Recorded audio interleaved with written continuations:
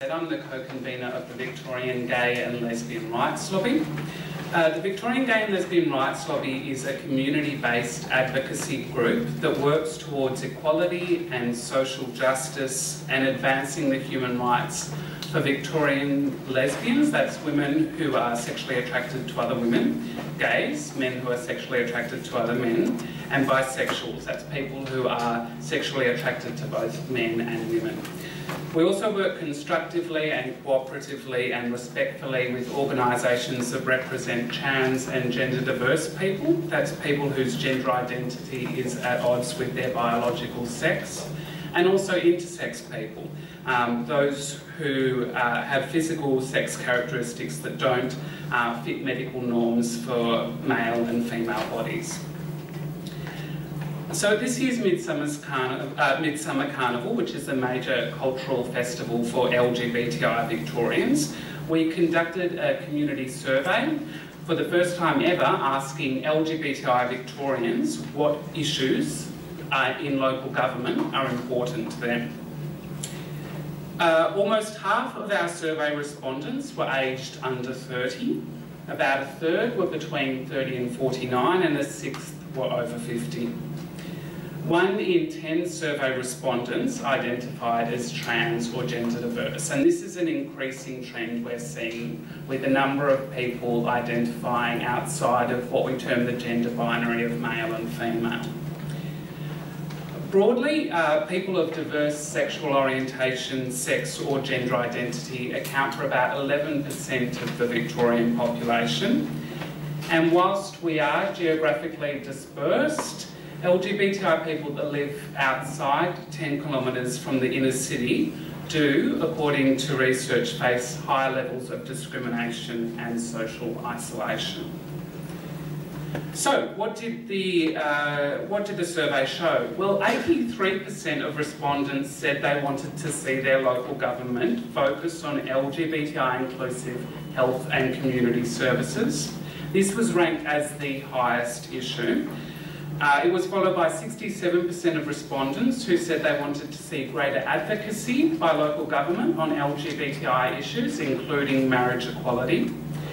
And 61% of respondents ranked engagement and consultation with LGBTI residents and public statements and support of LGBTI residents as of high importance to them.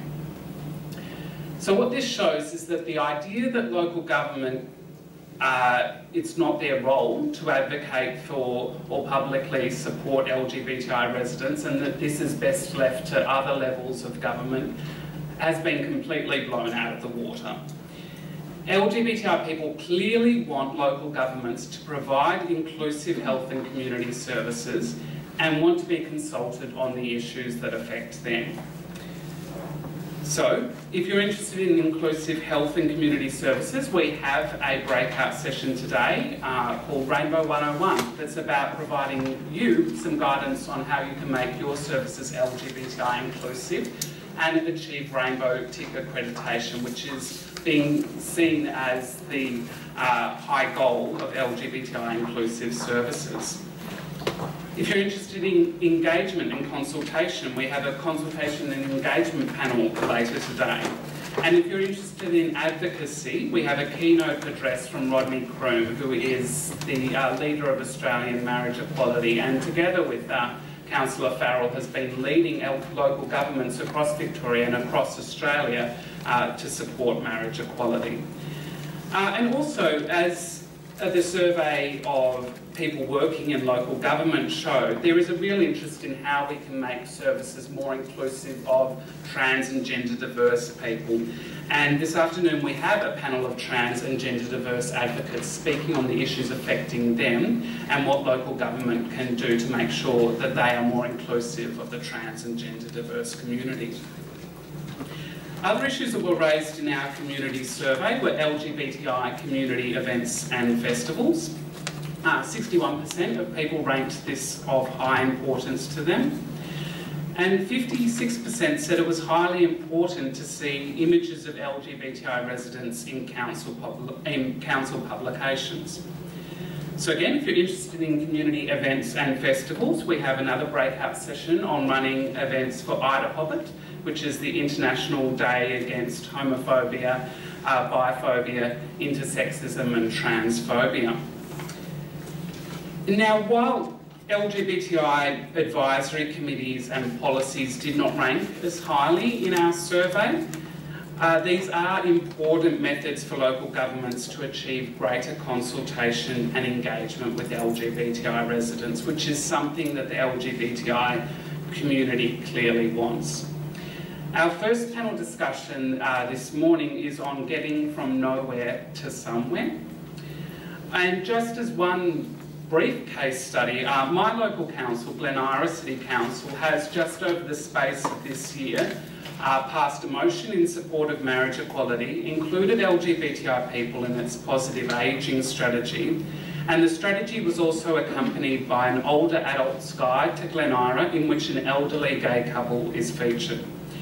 As a local resident said at the time, it validates our existence to see a picture of a gay couple in a publication.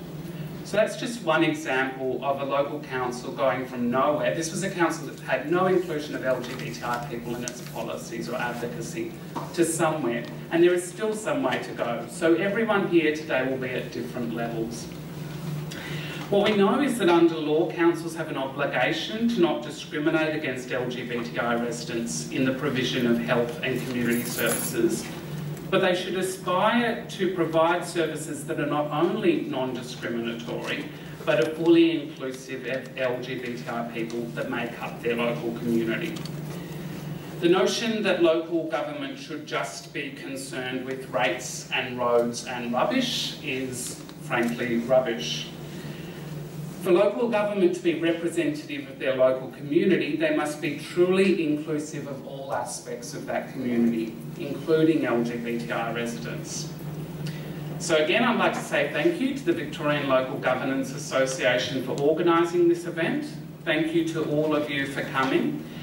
And I hope that you will all take something from today and know that the Victorian Gay and Lesbian Rights Lobby and the entire LGBTI community here in Victoria stand ready to work with all of you in making your local government more inclusive of your LGBTI community. Thank you.